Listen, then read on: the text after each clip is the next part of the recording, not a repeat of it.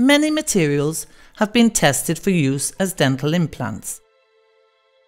However, at present, only titanium is unanimously accepted. This metal is capable of integrating into the bone perfectly, due to a feature that other metals do not possess. Our body is designed to reject all foreign elements that invade it. We have several methods to detect them. The first contains the presence of proteins foreign to our body that are quickly eliminated. This allows our body to defend itself against bacteria and viruses, although this mechanism is also responsible for the rejection of grafts from other people. The second regards the modifications that metal ions produce in our proteins, triggering a defensive reaction and rejection of the metallic agent. Metals in contact with bodily fluids capture oxygen, oxidize and undergo a process of ionization. This oxidation causes the outermost atomic layer of the metal to suffer changes that alter its junction with the next layer of atoms that are not oxidized.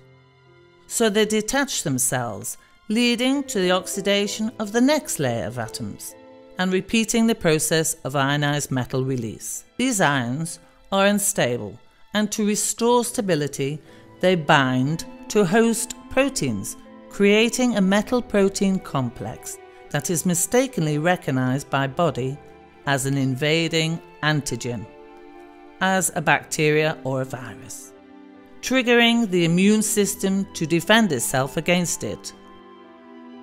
Lymphocytes begin to multiply to fight against the supposed invader.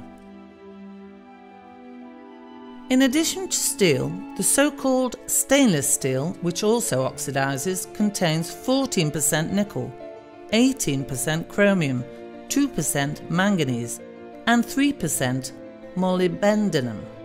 Too many ions. Titanium does not do this. Its first layer of atoms oxidizes, but this does not alter its strong binding to the second layer of atoms. They remain stable in position. As a result, no ionized atom is detached, making it invisible to the biological defense systems.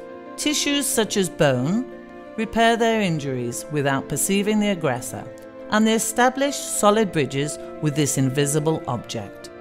This is a fortunate fact for humans, as it allows this metal to be used for numerous medical purposes, one of them being dental implants. Thus, the term rejection is erroneous, as the body cannot reject something it cannot detect.